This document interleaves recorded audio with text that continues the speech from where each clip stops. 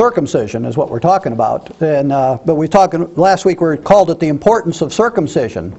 And we joked about a little bit about just that unusual thing that's in the Bible, how important circumcision is. But we're going to talk about it again. We didn't quite finish last week. I told you to turn to a couple passages and realize, well, no, I'm not going to finish. And the finish is really important because it's going to show the difference of what God was doing through Israel and what God is doing today. So we're going to go back to that subject. And so we'll start back here, just kind of a quick introduction to Genesis 12. We're studying salvation. But you know, when I do this, in my own mind, I always stop before, I have all kinds of things prepared to say, and then I have to ask myself, well, what's the importance in what you're saying? And not just that it's true, I mean, that is important just by itself. But we're talking about the gospel of salvation, and we're studying, we call it the technical term soteriology, but the gospel of salvation from sin, and how God from the very beginning hath dealt with man and made a promise from the very beginning when man sinned that God would provide salvation. And as you go back in the Old Testament, you see the means by which God is bringing that salvation about.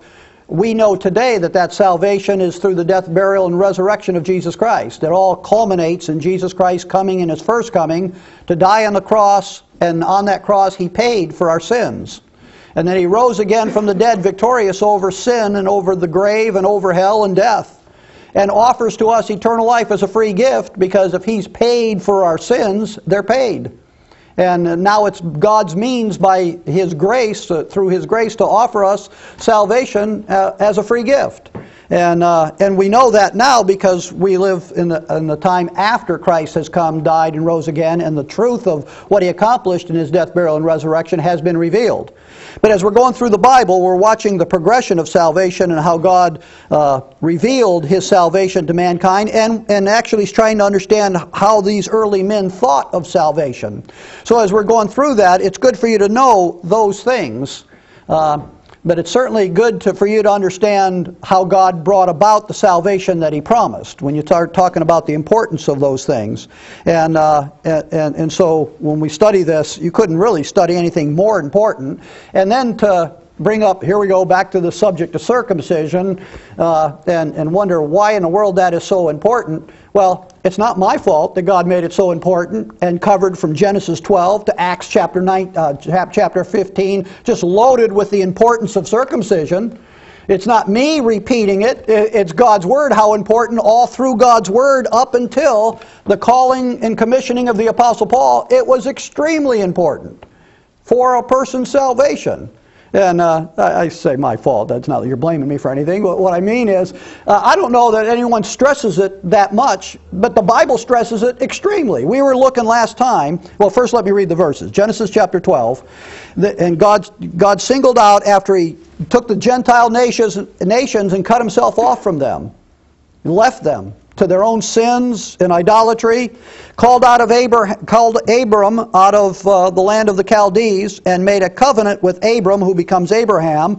And He says in Genesis 12 and verse 2, I will make of thee a great nation, and I will bless thee, and make thy name great, and thou shalt be a blessing.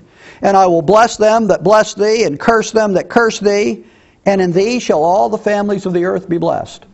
It's extremely important for me for you to know that God took from Abram and is going to make out of him a great nation. The nation of Israel is not a nation that God just chose. It's a nation that God made.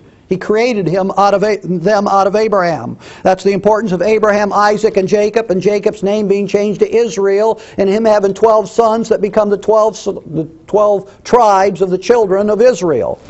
But it's also important for you to know that God's going to bless them and make them great, because it's through this promise to Abraham that God is going to bless them that bless thee, and curse them that curse thee, and then that ultimate statement, in thee shall all the families of the earth be blessed. What God singled out Abraham to do and to make this nation out of him is the means by which God is going to bring salvation back to the nations. The nations, the Gentiles, we all turn to idolatry. And God is going to make the nation of Israel, and they're going to be His testimony nation. They're going to be the nation that God belongs to them, and they belong to God, and God's going to bless them in such a way that all the other nations are going to know, the God of Israel, He's real. Ours is stone and wood. Ours is make-believe. But the God of Israel is the true God, and then through the nation of Israel, all the nations of the earth would be blessed. And then you come over to Genesis 17. God reiterates that promise, calls him from Abram, calls his now name Abraham, but he says in verse 9 of Genesis 17, "And God said unto Abraham, Thou shalt keep my covenant, therefore, thou and thy seed after thee in their generations. This is my covenant, which ye shall keep between me and you and thy seed after thee. Every man-child among you shall be circumcised." And he reiterates how it's got to be the 8th day and so forth. He says in verse 13, "He that is born in thy house, he that is bought with thy money, must needs be circumcised.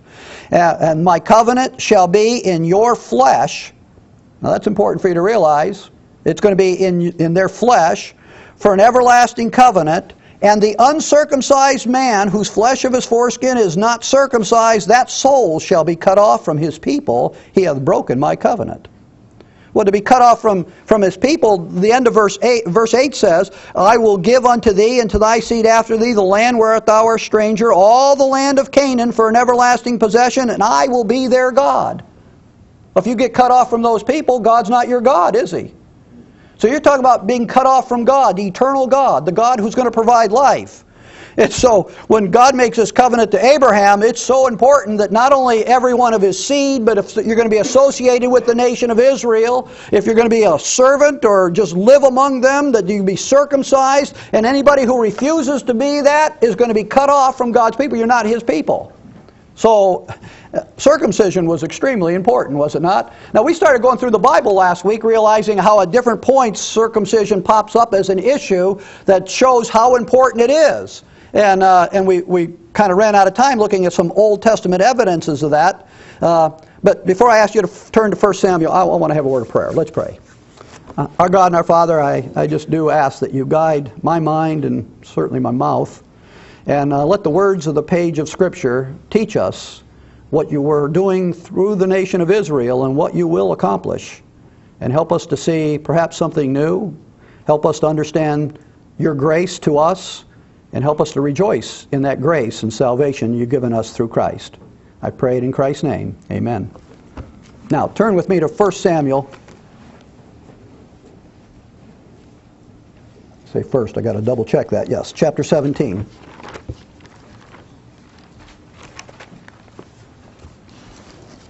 Now, we've already looked at several, and this will be the last one from this part of the Old Testament. But it just pops in here, and if you didn't know what this covenant to Abraham, what God is doing with the nation of Israel, why God chose them out and created them, chose Abraham out and created a nation from him, and gave blessings and promises to the nation of Israel, you wouldn't know what your whole Bible is all about, especially your Old Testament and most of your New Testament.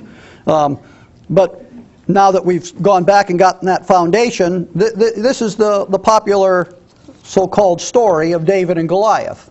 This is a time in which Israel they're in the land, but they're still Gentile nations that don't want to give up that land to Israel.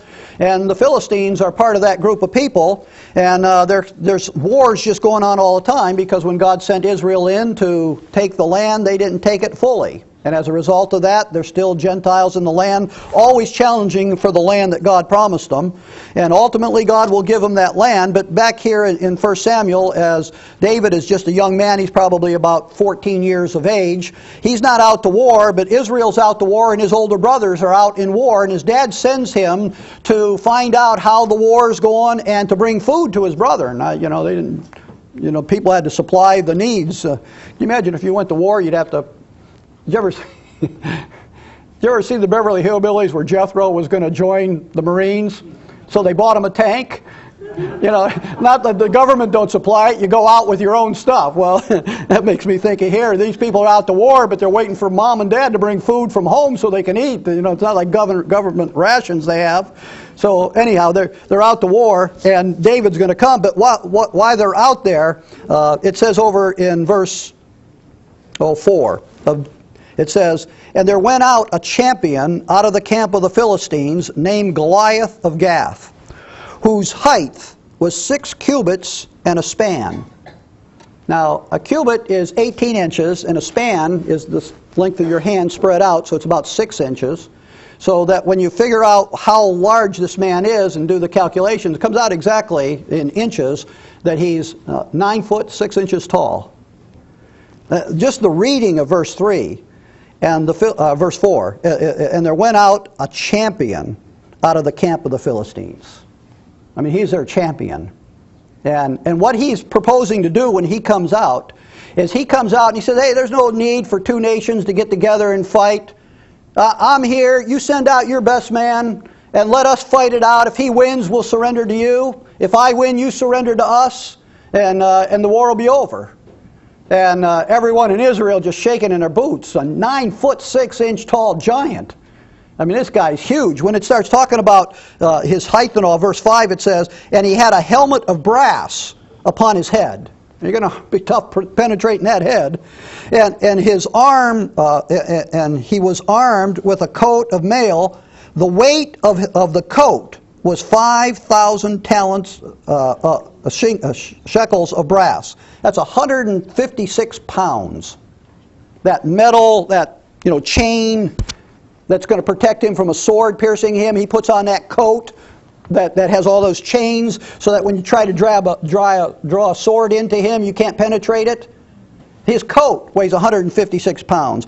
Down in verse 7, the staff of his spear was like a weaver's beam, so it's real thick. I'm not sure how thick, but the spear's head weighed 600 shekels of iron, and one bared the shield went before him. So the head of his spear was 20 pounds. And the shaft is like a weaver's beam. Man, you get pierced with that thing, you're gone, even if it don't hit you in a vital spot. So this man comes out, he's got his armor bearer standing in front of him, holding a shield, and he's standing there with that spear and all his warfare, saying he's the champion of the Philistines. Israel, send out a man. And they're just all cowering, nothing's being done. Down in verse, by the way, Pete was telling me they're studying this in his class. I never even thought the similarity of this. If you study, their king right now is Saul. The reason he's king, he's a head taller than head and shoulder or something like that, taller than every man in Israel. You don't see him going out there to fight Goliath. He might be 7 foot or 6 foot something, but he's not going up against 9 foot 6 inches, and this man wasn't skinny out there either. And so anyhow, David comes and he's giving the food, and he sees this champion come out and stand there. And it says down in verse 26, and David spake to the men that stood by him, saying, what shall be done unto the man that killeth this Philistine, and taketh away the reproach from Israel? What kind of reward is the king offering? He says, for who is this uncircumcised Philistine, that he should defy the armies of the living God? Now, David understood Israel's blessed position before God. I mean, Goliath might be big, right? Is he bigger than God? And Israel belongs to God, right? Now, if you believe that God is on your side, then what? This guy is an uncircumcised Philistine. You see why uncircumcision is important there? Or why circumcision is important? David's of the circumcision. He's of the seed of Abraham. He is God's people. And here this uncircumcised 9 foot 6 inch tall guy stands out there thinking he can defy the armies of the living God. He don't have a chance. David's 14 years old. They try to put the armor of Saul on David. He's all bogged down. He says, forget this. He's a shepherd. He guards sheep. He takes 5 stones out of the ground. Interestingly, Goliath had 4 brothers. That's interesting. He takes 5 stones out, and he goes out to Goliath, and he swirls the stone. Was it in verse 26? Verse 40, he takes the 5 smooth stones and drew near unto the Philistine. And anyhow, he takes the stone, he throws it, and it hits Goliath in the temple, and Goliath goes down flat, and David goes and chops off his head and delivers it to the king. The Philistines, they take off for the hills. They lost their champion. And Israel then gets bold, and they go chasing the Philistines in war. And God brought victory through this, David standing up to this man. Look at verse 45. It says, and David said to the Philistine that cometh to Then said David to the Philistine, Thou comest to me with a sword, and with a spear, and with a shield. But I come unto thee in the name of the Lord of hosts, the God of the armies of Israel, whom thou defile. This day will the Lord deliver thee into my hand, and I will smite thee, and will take thy head from thee, and will give the carcasses of the host of the Philistines this day unto the fowls of the air, and to the wild beasts of the earth, and that all the earth may know that there is a God in Israel. And all the assembly shall know that the Lord saveth not with sword and spear, but the battle is the Lord's, and He will give it into our hands. You see, David understood everything. David understood he's not about to go on there in his own power and defeat Goliath. He understood that God stood with Israel, and that this man didn't stand a chance, and he said, I'm going to destroy you. But notice the two things there, that when he does this, all the earth might know that there's a God in Israel. There isn't a God anywhere else. There's gods, there's idols everywhere else, but they're not real. There's only one real God, one true and living God that this Philistine thinks he can defy, and he's going to learn he can't. And when David defeats him, it's not going to be with sword and spear, it's going to be in the name of the Lord. And the Lord is going to deliver David and the armies of Israel. You know, the second point of that, not only do you see God using Israel as a testimony nation, a testimony to the uncircumcised, that the circumcision is where God's at, and salvation is through God's program with the nation of Israel. But there's a demonstration there that even Israel ought to know it's not their works that saves them. It's not their strength, not their ability, not their greatness. It's God's promises to them that bring salvation. In the Old Testament, God does require people to do things. But the issue with God, the thing that's always the point, is the heart of faith toward what God said. David just believes the promises that God made.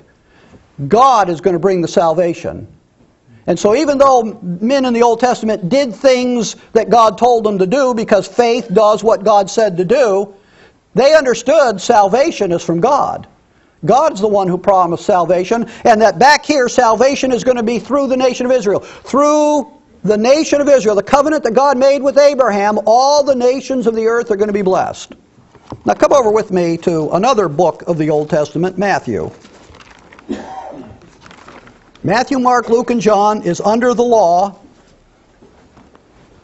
before the new covenant that God provides for the nation of Israel and before the age of grace in which we live in today. We don't call Matthew, Mark, Luke, and John Old Testament, but they are as far as God's program with Israel under the law is concerned.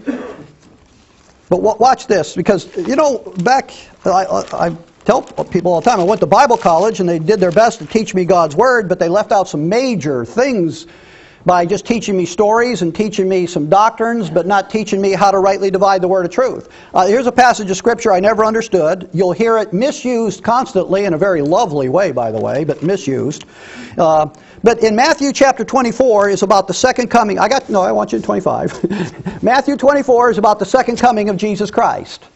Matthew 25, when Jesus Christ comes back, He's going to judge within the nation of Israel and reward His faithful servants within that nation. But in Matthew 25, in verse 31, Jesus Christ, He's already come back, judged His nation, and now there's a judgment of all nations. And look what it says in verse 31. It says, When the Son of Man shall come in His glory, and all the holy angels with Him, then shall He sit upon the throne of His glory, and before Him shall be gathered all nations. Now see, all nations, that's Gentiles. Gentiles means the nations. They're the people, Gentiles are the people who make up all the other nations. The Jews are the ones who make up the nation of Israel. But God's already saved and blessed the nation of Israel. Now He's going to gather all the nations of the earth before Him as He sits on the throne of His glory in His second coming when He returns and sits on that throne of David.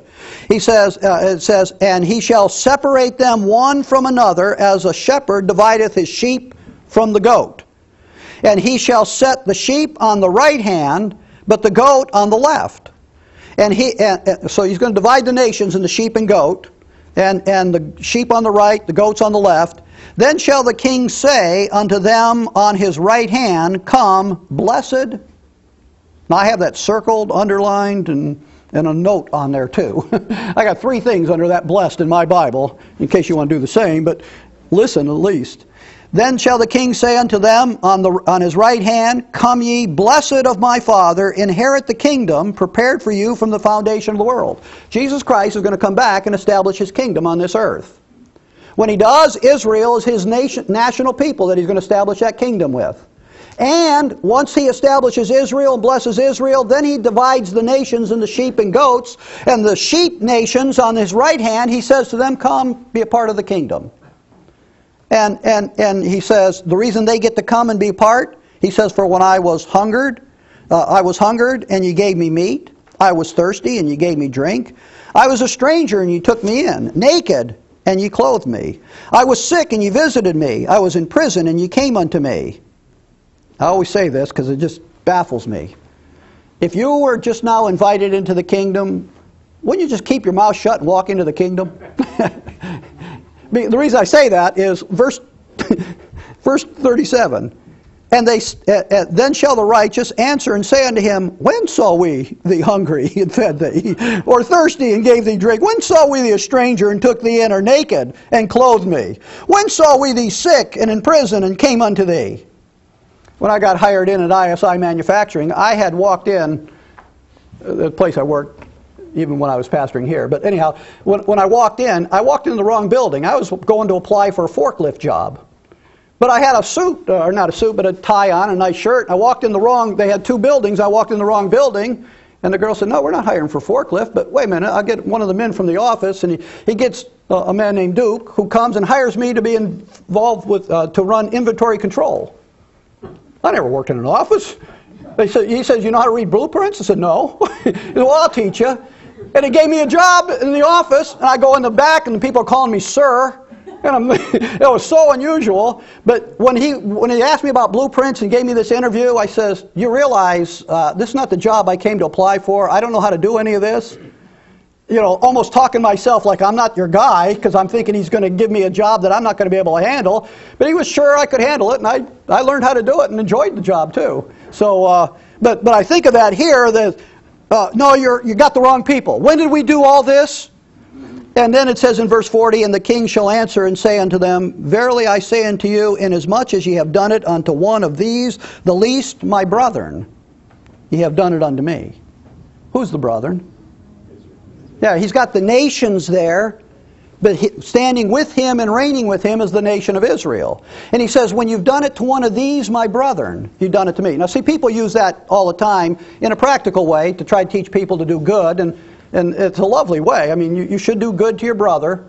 But you know, not every person that you know is a brother in Christ.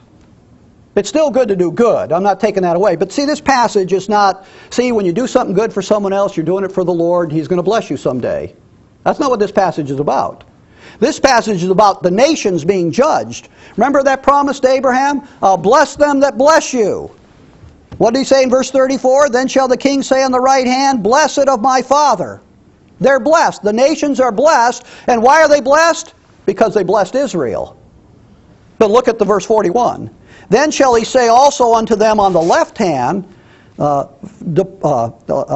Depart from me, ye cursed, into everlasting fire, prepared for the devil and his angels. For, and he goes through the same list, when I was hungry, in prison, and so forth, you didn't do all these things to me. They're going to say, when didn't we do that to you? And his answer to them, then verse 44 says, Then shall he answer them, him saying, Lord, oh no, that's when they asked that. Verse 45, Then shall he answer them, saying, Verily I say unto you, inasmuch as ye did it not to one of the least of these, ye did it not to me.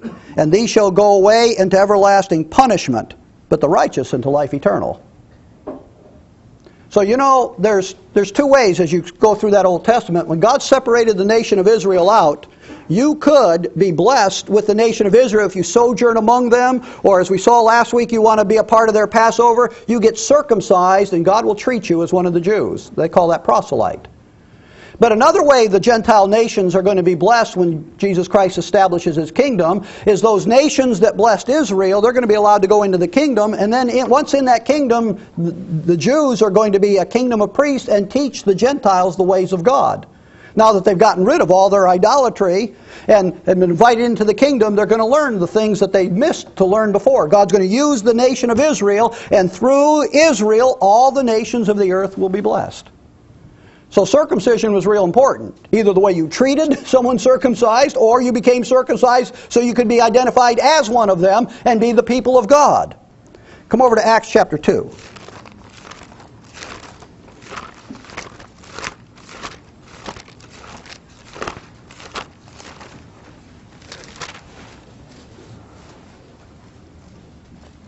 This is where actually the New Testament begins, the promise to the nation of Israel about the pouring out of His Spirit, which is going to bring about their forgiveness and their kingdom.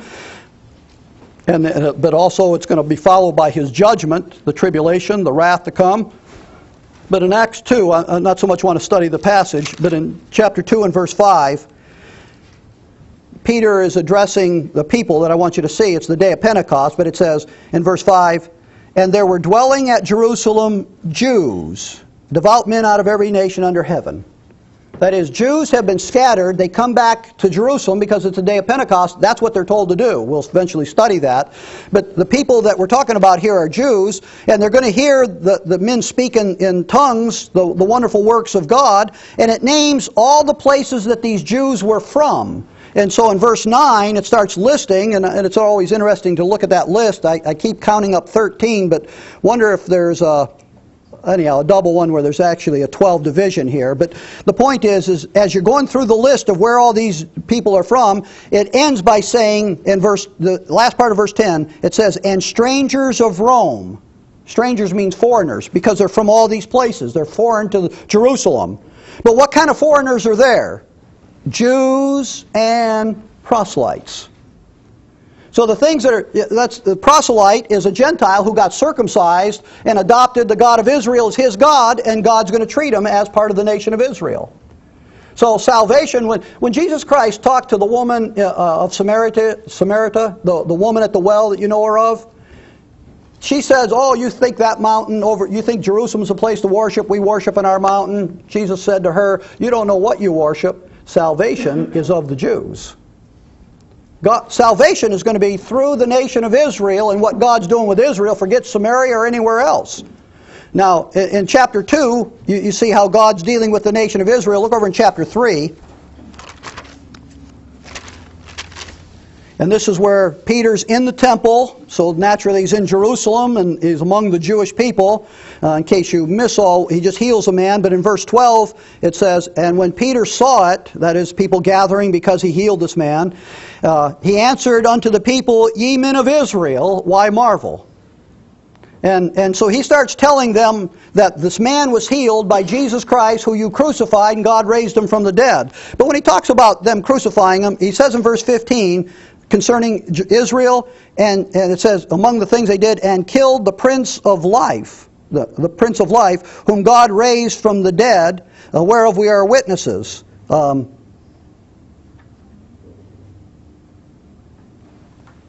let me just drop right down to the end of the chapter. So Peter's dealing with the nation of Israel. They rejected Christ. God raised him from the dead. He's calling them to repentance. And I wanted you to see that he is dealing with the nation of Israel. But look real close at verse 25. "Ye are the children of the prophets, and of the covenant which God made with our fathers, saying to Abraham, In thy seed shall all the kindreds of the earth be blessed. Unto you first, God having raised up his Son, sent him to bless you, in turning away every one of you from your iniquities." See, in Acts chapter 3, Peter is saying that what's taking place here is God's blessings to the nation of Israel, and that God is fulfilling all the way back to those verses we read back in Genesis 12 and Genesis 17. That God is going to create a great nation. Well, he has created a nation. But now he's blessing them and is going to make them great and fulfill the covenant that he made to Abraham. In order to do that, he's got to bless Israel first. Why? Because it's through them all the other nations of the earth will be blessed. So God is fulfilling that all the way up to Acts chapter 3. That's what God is doing. He's fulfilling that promise. Now, come over to chapter 15 where we ended last week. I told you we jumped way ahead when we closed last week.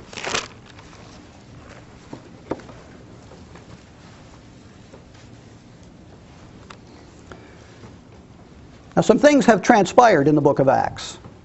And that is, I'll show you one in just a moment, but Peter, against his own natural will, was divinely instructed to go to a Gentile.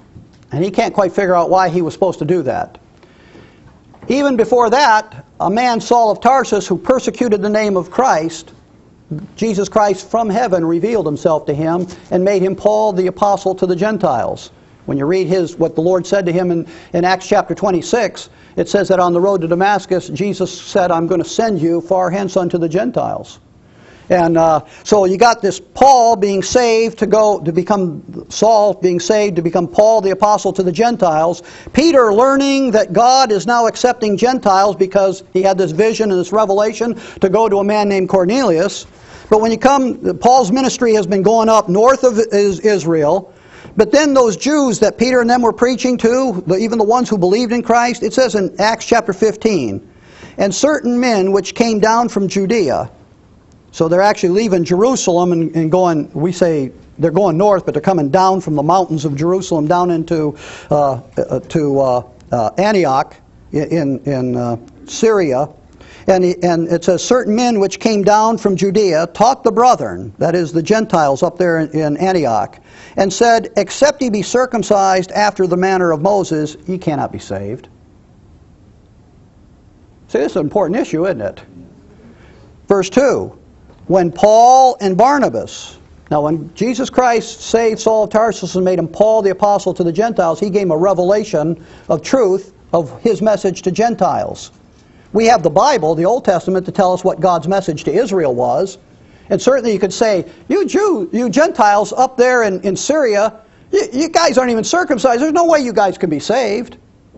But when it says, when Paul and Barnabas had no small dissension and disputation with them, don't ever be afraid to argue Scripture. You don't want to ever argue religion and politics, right? So we go around arguing politics, but it's, no, don't ever argue religion. Well, sometimes you need to argue some things out. What's right, what's wrong? Here's Paul and Barnabas. They have no small dissension and disputation with them. They determined that Paul and Barnabas and certain others should go to Jerusalem unto the apostles and elders about this question. Go ask Peter. Peter will tell you got to be circumcised in order to be saved. So they do go up there, and it says in verse 6, it says, and the apostles and elders came together for to consider this matter, and when there had been much disputing. Now we got Paul and Barnabas arguing with Peter and the 12 apostles and the elders at Jerusalem, fighting over whether Gentiles have to be circumcised to be saved. When there had been much disputing, Peter rose up and said unto them, men and brethren, ye know that a good while ago God made choice among us, that the Gentiles by my mouth should hear the word of the gospel and believe. And God which knoweth the hearts bear them witness, giving them the Holy Ghost as he did unto us. And put no difference between us and them, purifying their hearts by circumcision. By faith alone, no circumcision involved. And Israel's still not blessed of God. The kingdom hasn't come. It's not time to divide the sheep and the goat nations and bless the nations through Israel. But yet this Gentile got saved, he got the Holy Ghost, and God gave it to him all by faith. Now therefore, why tempt ye God to put a yoke upon the neck of the disciples, which neither our fathers nor we are able to bear? But we believe that through the grace of our Lord Jesus Christ, we shall be saved even as they. Grace, God's gift of eternal life. And it's such a gift to eternal life that Gentiles don't have to be circumcised. All that stuff back there in that Old Testament, Gentiles are getting saved apart from that, separate from that. Now, that all happens. There's a Bible, there's a meeting here, and what do you call that? Not a conference.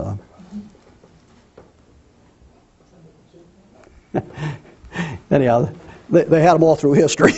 Anyhow, there's a meeting, and they're discussing this, and everybody's coming to the conclusion that no, Gentiles don't have to be circumcised. But look why they come to this conclusion. Come to Galatians chapter 2. What you just read there, here the Apostle Paul, here's his version of what of that council. Thank you, I got it. There's always been church councils where they all argue over doctrine. Well, that was a church council there. And here's Paul's interpretation of what just took place there. In Galatians chapter 2, years after Paul's conversion and revelation of what he's to go preach among the Gentiles, which, by the way, in Galatians 1, verses 1 and 11, I shouldn't pass this up. In Galatians 1:11 it says, the Apostle Paul is writing this, and he says, "But I certify you, brethren, that the gospel which was preached of me was not after man. Neither was I taught it, neither received it of man, neither was I taught it, but by the revelation of Jesus Christ." So the message, the good news of salvation that Paul preached to the Gentiles, he didn't learn it even from the Bible. He didn't learn it from men. Jesus Christ gave him a revelation of the truth that he's to go preach to the Gentiles. So chapter 2, verse 1, he goes to Jerusalem to tell the apostles what that message is. So that matches Acts chapter 15. Verse 3, one of the people he takes with him, he says, "But neither Titus, who was with me, being a Greek, was compelled to be circumcised." Paul actually takes one of those guys and says, "You come with me to Jerusalem and tell this council here that you're saved and you're not circumcised and you know that God has forgiven all your sins." And everything they said, they could not convince Titus that he had to be circumcised. It says down in verse 6, "But those who seem to be somewhat, whatsoever they were, maketh no matter to me. God accepts no man's person. For they who seemed to be somewhat in conference added nothing to me. But contrariwise, when they saw that the gospel of the uncircumcision was committed unto me." The good news of the uncircumcision. God has good news of salvation to us in our uncircumcised Gentiles. That message was committed to Paul, right? He says, "As the gospel of the circumcision was unto Peter." Now, I want to make sure you understand this. Do you know what the gospel of the circumcision is? It's the good news is that when God's done blessing Israel, it's through Israel all the nations of the earth are going to be blessed. That is good news. And the sign of that is circumcision, that God's going to fulfill that promise through Abraham. But God has not yet blessed Israel the way he said he's going to bless them. He stopped his dealings with Israel. In fact, when you read Romans 11, he says they're not his people today. He sent the Apostle Paul out with a message of truth that you Gentiles can be saved apart from the covenant that God made with Abraham, apart from circumcision and the Jewish program that God has, and you can be saved by grace through faith through the finished work of Jesus Christ and remain uncircumcised. That has nothing to do with your salvation. So that's the message. That message is committed to Paul. The other message is committed to Peter. Verse 8 says, "For he that wrought effectual in Peter to the apostleship of the circumcision, the same was mighty in me toward the Gentiles. And when James, Cephas," that's Peter, "and John, who seemed to be pillars, perceived the grace that was given unto me, they gave to me and Barnabas the right hand of fellowship, that we should go to the heathen, and they to the circumcision." You learn in your Bible right now what right division is all about, and how important it is for you to realize that up until the conversion of Saul of Tarsus, who God made Paul the apostle to the Gentiles, that your hope of salvation was going to be through the nation of Israel and the fulfillment of the Abrahamic covenant and God blessing Israel first, and that through them, either through circumcision or you blessing Israel, you would be saved. But today that's not the message. The message is God has postponed, and really the way that I would say this to you, the cross work of Christ is going to be the means by which God can fulfill the Abrahamic covenant, right? It's the death, burial, and resurrection of Christ that's going to allow Israel to be saved themselves, and the kingdom program that God promised to Israel will come in through the death, burial, and resurrection of Christ. So the cross is the means by which the gospel of circumcision is going to be fulfilled. But the cross was so sufficient, so wonderfully sufficient, that God could in the meantime postpone that fulfillment of that promise. He'll fulfill His promise. But He can postpone that, and the message to us Gentiles is today it's not through Israel, it's directly through the cross of Christ. Christ alone. The work of Christ alone. Salvation is through the cross work of Jesus Christ. Watch this. Come to Philippians chapter 1. No, chapter 3. Philippians chapter 3. The cross accomplished more than even the prophetic message declared. And that God today is saving apart from the covenant of Israel. I got two things happened. I was watching, I flip. And I don't watch all these Christian programs, but I flip and they catch my attention and 5 minutes later I'm gone. But there was a guy, and I don't know who he was because I don't know whom, but I know what he was saying because I watch it long enough. He was in some kind of tribal people, and I'm not sure where the tribal people were, but they were in full tribal gown. They're primitive. And he was going around saying that these people have always practiced Judaism, that they claim their heritage is Jews, that they are tribal Jews, and that they practiced all the rituals, everything of Judaism all through the years. And so they couldn't speak English, so he was saying it through a translator. He turned to them and he says, "If God would give you any gift, where would you like to go?" "The land of Israel." Everyone chanted that because they're Jews. And then the man turns to the camera and says, for a gift of $35, you can help these people fulfill their dream and send the Jews back to the Holy Land. Now that's Christian television. Now if we're under the Abrahamic covenant, that'd be a wise investment, wouldn't it? Bless them and you be blessed of God. And because people think we're under that covenant, that man was going to rake in some dough. Whether it's true or false, I'm not judging that. But I know that that's not the message today. Why would you want to send a Jewish person back to Jerusalem when Jesus Christ says there's coming an abomination of desolation, and when the Jews see that, get out of the land? See, he'll bring them back when he's done judging, but till he brings them back, you wouldn't want to be in that land. When they killed the Prince of Life, God is going to pour out wrath. There's going to be judgment on those people. And then after that judgment, Jesus Christ comes back and then brings Israel back to that land. And then through the nation of Israel, all the nations of the earth would be blessed. Today, God's saving people apart from the nation of Israel. Got a letter from the National Religious Broadcasters because we went there. They sent us this thing, and this is their statement about pray for the peace of Jerusalem. I think of the verse Jesus Christ said, "Don't think I come to give peace, but I come to send a sword." If Jesus Christ is saying, "I'm not going to give peace to Jerusalem, it's time to judge them," but the people want me to pray for the peace of Jerusalem, who do you think God the Father will hear, his Son or me? But see, they don't understand what the program is. Today, the program, God's not dealing with Israel. You're not blessed through the nation of Israel. You're blessed through the person, the Lord Jesus Christ, and his work on the cross. Philippians chapter 3, look, Paul preaching that message, the 12 and the other believers, they understand that God has turned to the Gentiles, and they gave Paul the right hand of fellowship and said, "You go too, go preach it." But the other Jews, they take Paul as a traitor. But the Apostle Paul warns you and me in Philippians chapter 3 and verse 1. He says, "Finally, my brethren, be strong in the Lord. To write the same thing unto you," Philippians chapter 3, "to write the same thing to you, to me indeed is not grievous, but to you it is safe."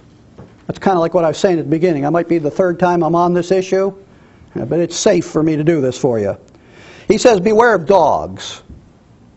Now that could be a reference to Gentiles in their idolatry and sinfulness, the worldly lifestyle.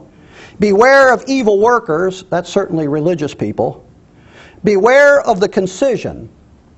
And the reason he says concision there is circumcision is you start out with circle and then like incision. You cut and make a circle cut. That's what circumcision is. But here he's saying, beware of the concision. Beware of the cutters. Beware of those religious guys who think that you have to be circumcised in order to be saved. Beware of that. "For we are the circumcision which worship God in spirit, and rejoice in Christ Jesus, and have no confidence in the flesh." Remember that verse back there? This is going to be a sign in the foreskin of your flesh that you're my people. Paul says, we're the circumcision. And by the way, when Stephen stood up to indict Israel, he said, you uncircumcised in heart and ears. you do always resist the Holy Ghost.